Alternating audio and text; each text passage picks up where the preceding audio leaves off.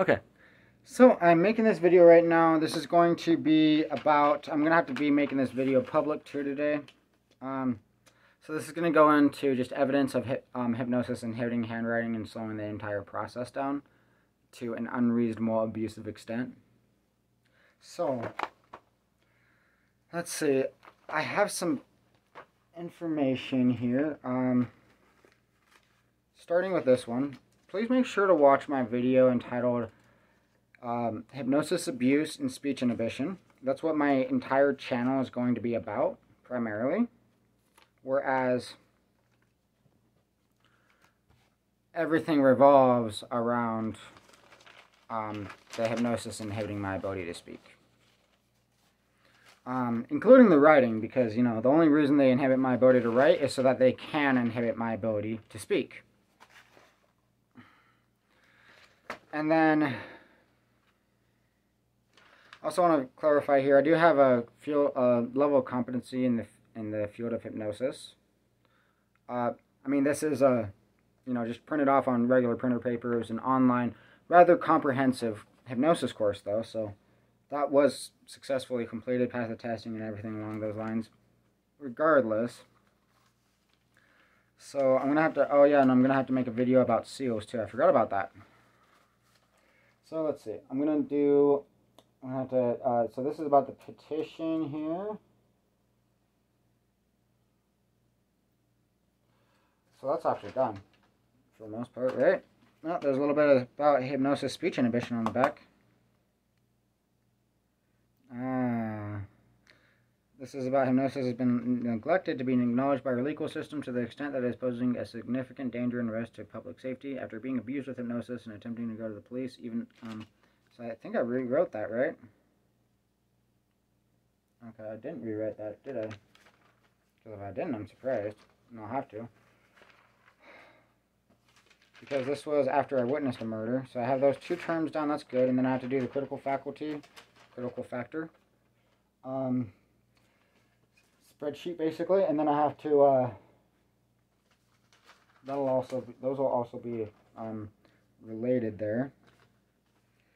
Let's see. So, to start, hypnosis is really being used to abuse me, so I'm going to go ahead and get started here, even though the hypnosis is trying to prolong me as long as possible and consume as much of my time as possible, because that's how it's being used to abuse me.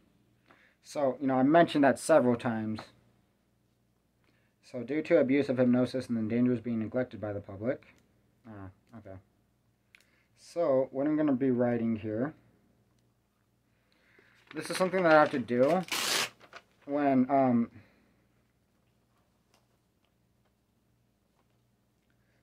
I don't remember if I mentioned that video. It's called Hypnosis, Abuse, and Speech Inhibition. So please make sure to watch it on YouTube. I'll make sure to have a link for that video in every video I make.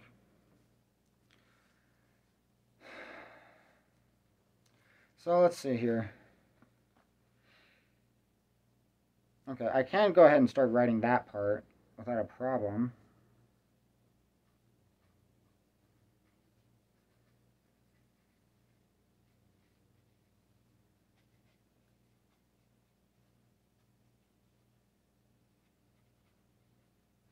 Let's see, so hypnosis has been neglected.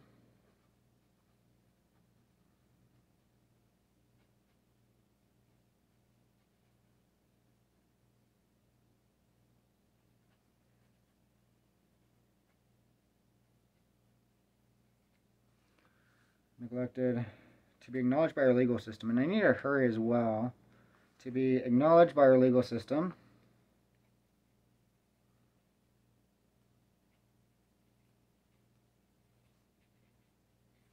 Let's see here. So to be acknowledged by our legal system. There we go. That's nice. The hypnosis is definitely still inhibiting me a lot. That's why I was hypnotized to have difficulty with that grunt and then erasing that letter M and having to rewrite it.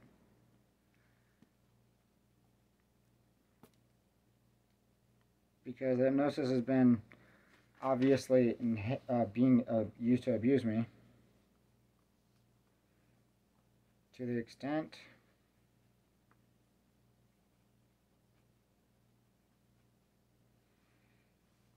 that is posing a significant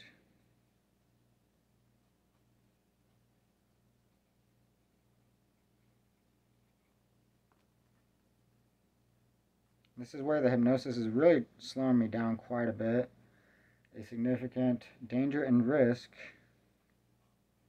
I'm also going to be making a video about hypnosis and handwriting inhibition probably fairly soon.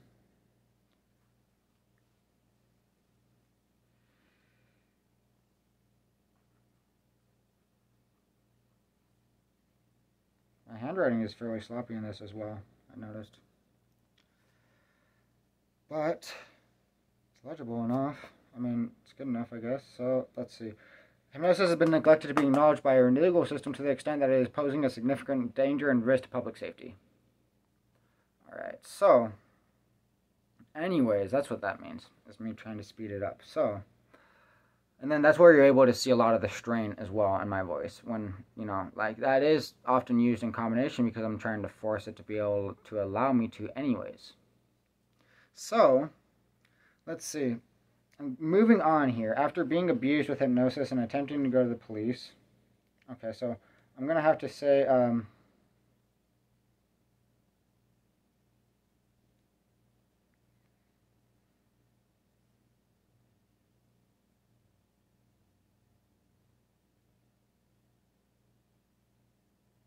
alright.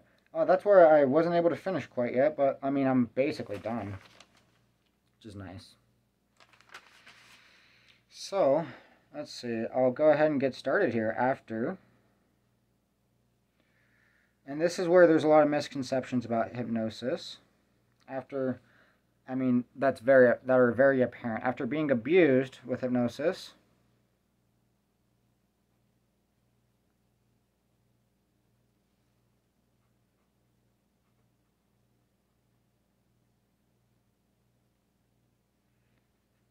witnessing a murder and threatened for it.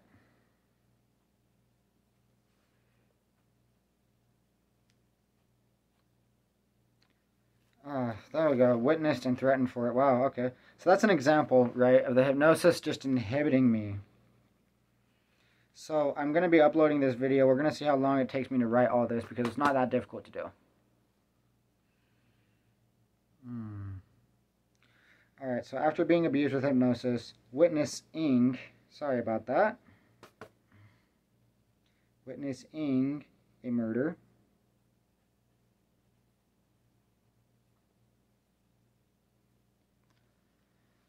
let's see, witnessing a murder and, oh wait,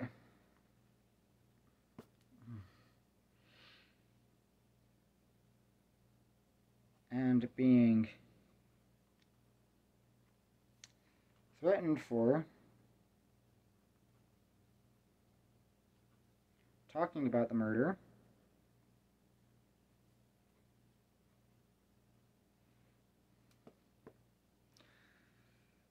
Alright, I'm going to go ahead and go into this. So this is pretty extensive, right?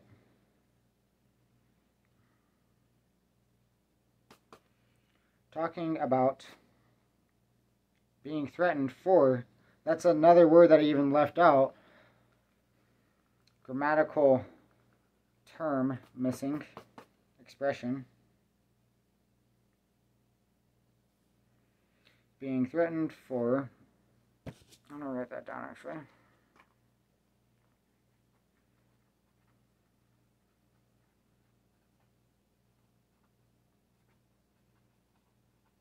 Expression of anger. There we go. Just because I was hypnotized to elicit an audible expression of anger. Sorry about that. So you're hypnotized to imagine explanation. Which is really, I mean, if you think about that, that's just going along with it. That's another form of trying to conceal, you know, the abuse. So let's see.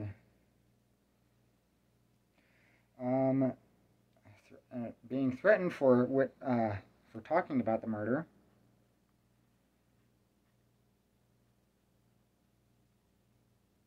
Sorry about that. The hypnosis is inhibiting my ability to write about okay. And then if you see any strain in me, that's where, that's where we're gonna have some problems.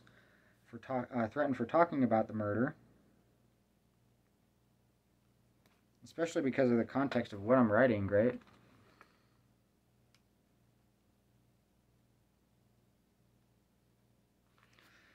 Let me see. Sorry about that.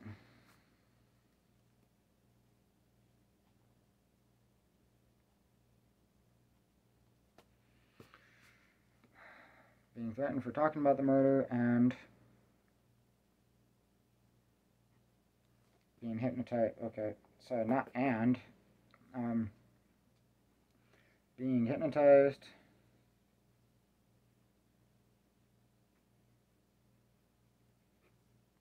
to inhibit my ability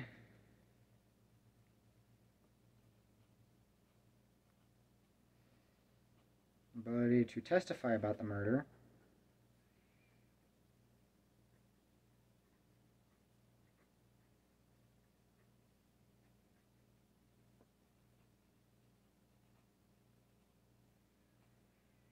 and sorry, what was the last part?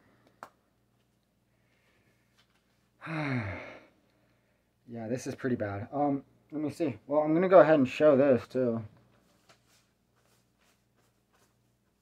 Alright, so here is a picture. This is actually me attempting to write a witness statement. And, alright, so a variety of things happened here. For one, my hand had to cramp, or either, it's usually one of those two. Either my hand will cramp from writing, something that they don't want me to write, or my hand will, I'll be hypnotized to distract my conscious attention and my critical, my conscious attention or awareness. In hypnosis, the term is called critical factor specifically, if you want to specify the technical term. But, yeah, so by distracting my critical factor, and then while I'm writing, they were able to make me, say for example, even write the wrong word that I originally intended to, without even being consciously aware of it until after the word was written. Which, they can do just by distracting my attention, first of all. And then, in this case, it could have been my hand cramped, or it could have been, I can't remember which one specifically. It could have been my hand cramping, or it could have been a distraction, because sometimes I was distracted. And, it wouldn't be because my hand was cramping, but I was just, unconsciously writing, or retracing the line formation, the lines, the pen strokes in the line formation of the last letter of a word, like the word murder, repeatedly, while I was distracted, until the letter became bolder and thicker than the rest of the word, which would be the letter R, which is 3 to 4 times as thick and bold as the rest of the word murder. And you can see it in here, that's where the picture really starts to start. And then you can also see it because the R in the word murder is, let's see, the word murder starts right at the C, to draw even more attention away from the word murder, right? Because it draws it to concealing evidence instead, which isn't as bad as murder, right? Like, even witness tampering is not technically as serious of a charge as murder is. So, because you have to have proof of the murder before you can have proof of, witness tampering anyways, right? And then, you can see the R right here, right there, that's bold. And that's an example of it. So, especially because I was hypnotized, and then there's also even more examples in here, because of the fact that this happened. If you can see the N and investigate here, looks like a stick figure. That's the stick figure, right? And then it's in the word investigate. It's an N. And then my name right here, Matthew, which, you can really barely see at all, even with the EW, right? But you can see there's another stick figure there. It looks like he even has, dreadlocks or something along those lines. And that is actually my name, Matthew, right? Especially because it's written with one T. But you know the H is also looks like a stick figure because the T crosses through the back of the H, and then it looks like he's. So I sanitized to think the H was me holding a phone, right? And then the N was me on a notebook, writing in a notebook. Which is interesting, right? Very specific and a little bit like too coincidental, right? There's even more in there that I can elaborate. The R actually turned into a river, which turned into the entire thing, right? Because you can see that, right? And the reason, like, you can see there are waves going off of the R. I was hypnotized to make that from the ending line, the ending pen strokes of the letter R. You can see that it comes up and and these are supposed to be waves, right? If you can see the little curls there. So that's what that was. And then, let me see. To testify about the murder, and I survived manslaughter. And I survived manslaughter.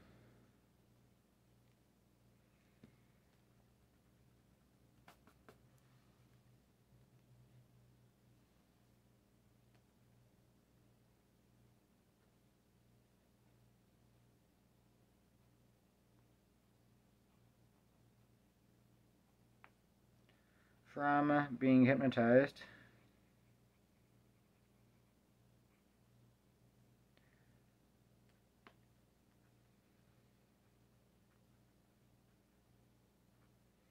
To not drink water.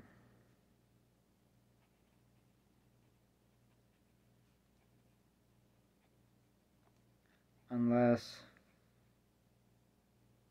I would notice.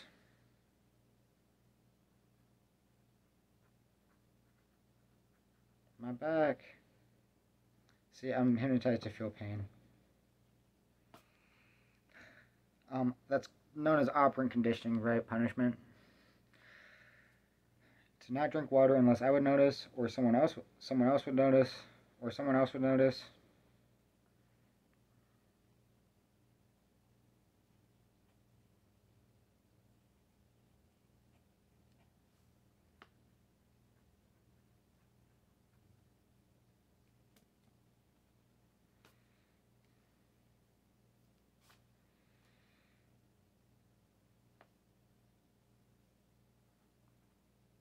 Or if they would get caught for it. Or unless they would get caught for it.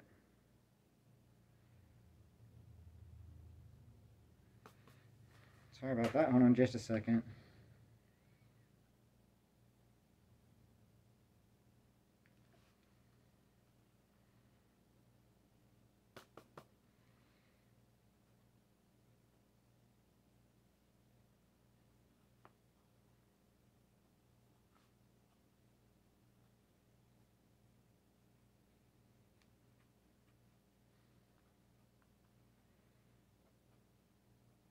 And my back hurts. Okay, they're abusing me. Sorry about that. Pain, right? Okay, so moving on. And when I attempted to go to the police for... there we go.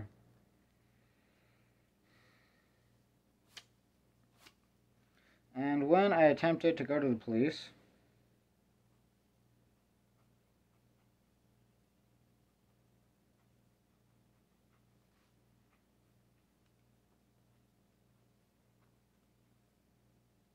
Oh, this is horrible. And okay, and this is an example. Like, I was hypnotized to smile when I talked about this in an attempt to make me try to look sick for it. Sorry about that. Like, this is really abusive. So, unless someone else would notice, or unless they would get caught for it, and when I attempted to go to the police,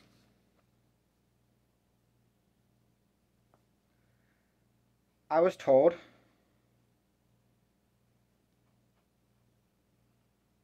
that my victim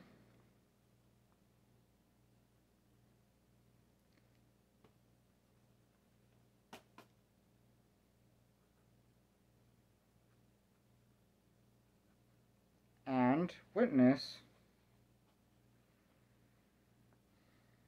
testimonies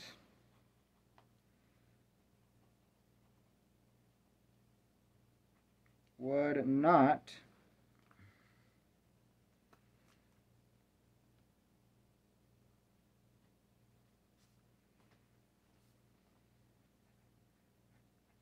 be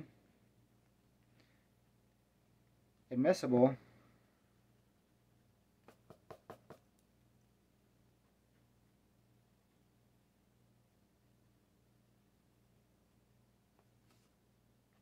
in court because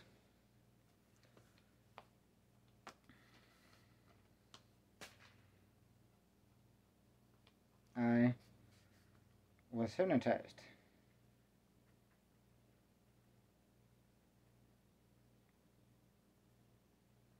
There we go. So, I mean, if that doesn't sound terrifying in and of itself, then I mean, like, I don't know what does, right? Because, I mean, you know, like, I just showed the evidence, one piece of evidence that I have, which, I mean, I can explain in a lot more detail of hypnosis literally being used as a form of witness tampering to keep me from not even just speaking about it, but also even writing it.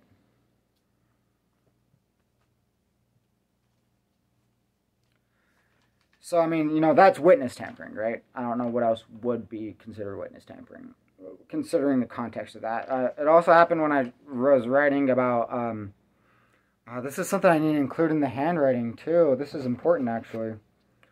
I'm glad I remembered it, because, so when I was trying to write about how I was hypnotized to not drink water, and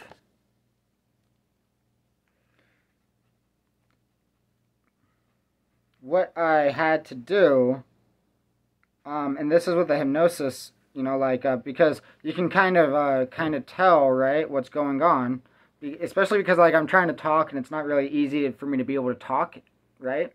But when I was hypnotized, whoa, that's interesting, because that's not exactly what I was trying to say, but,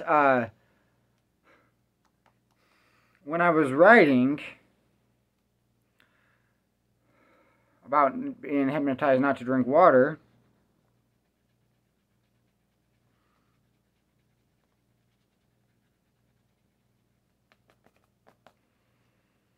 when I was writing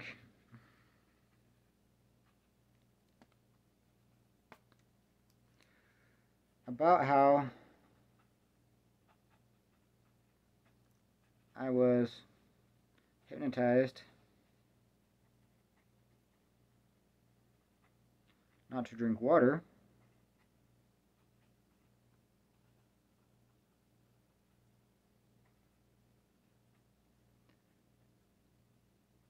my hand would cramp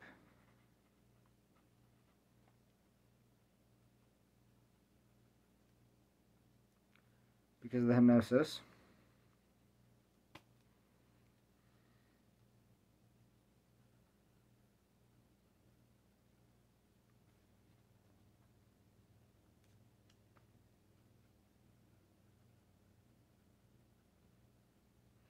So my hand would cramp because of the hypnosis, and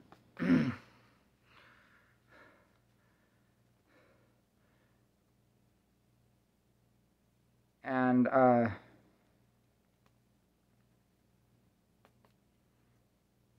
which caused me to have to rewrite it.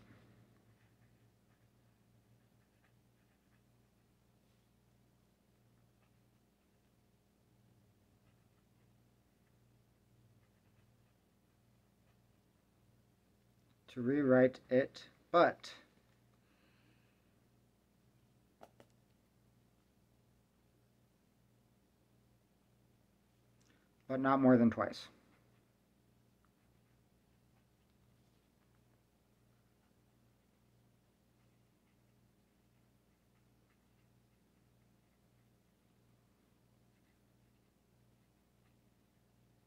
Or else it would be noticeable. or too noticeable.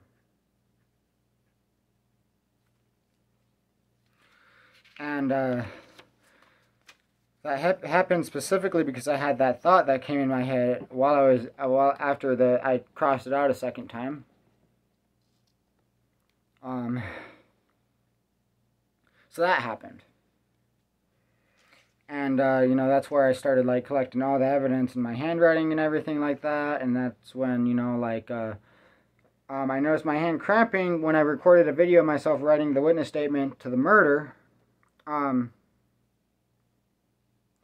So that, sorry, the hypnosis is inhibiting my ability to speak right now. I mean, strange, unusual, right? Who wouldn't know? They wouldn't have wanted me to talk about murder, right? So, my hand would cramp when I recorded. My hand cramped while I was writing the word murder, and then stopped cramping as soon as I finished writing the word murder. So it started as soon as I started writing the word murder, finished as soon as I finished writing the word murder, and then I recorded on video. I thought I had carpal tunnel, and then I watched the video, and I noticed that my hand was cramping uncontrollably, but only while I was writing the word murder. I tried to upload the video onto the internet unsuccessfully. Video ended up disappearing somehow, some way on my SD cards. I was able to get a screenshot of the video uploaded on the internet, but regardless, that was another, you know, like, that was kind of like the pattern that led up to the entire incident, right? I'm not able to even remember, like,